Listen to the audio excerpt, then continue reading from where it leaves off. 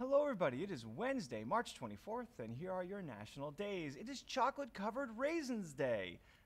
If you're a big fan of the chocolate covered raisins, you go for it. They never did a whole lot for me.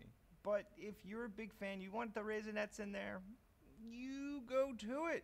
I wish you well, and if I get any, especially like Halloween, whenever you got the chocolate covered raisins, I kind of felt a little bit like you're trying.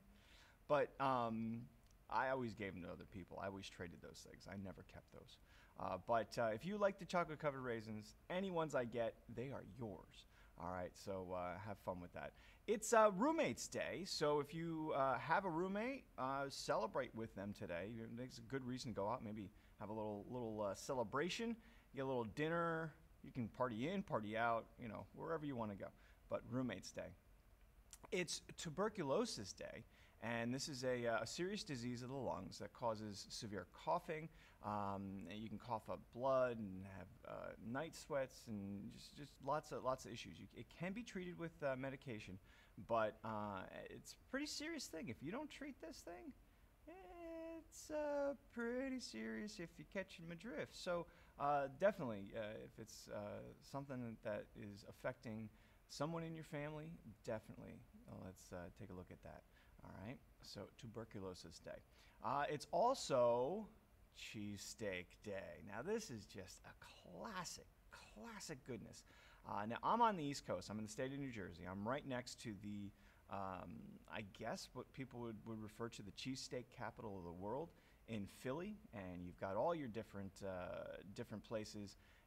The big name Gino and Pat's, but we all know there's lots of other ones that are around there that, quite frankly, might end up being better than those two. I'm not allowed to say that really, but there are some out there that are definitely better. And there's a couple of them in New Jersey that are worth taking a look at as well. So wherever it is you like your cheesesteak, try it out today. And if you've never had one, get one. All right, so there you go, Cheesesteak Day. So those are our days, short little day here. So let's take a look and see what our fact of the day is.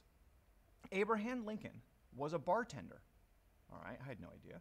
The 16th president of the United States fought for freedom of slavery and the Union, but what you didn't know was he was a licensed bartender.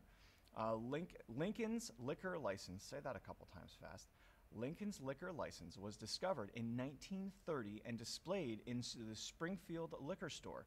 Wayne C. Temple, a Lincoln expert, told the Southeast Missourian newspaper that in 1863, Congress wanted to fire Ulysses S. Grant because he drank a lot, and Lincoln's response was to send Grant a supply of whiskey.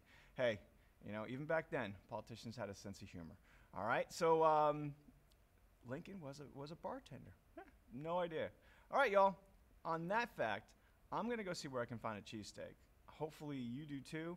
Have yourself a great day, and we'll see you right back here tomorrow. Have a good one, everybody.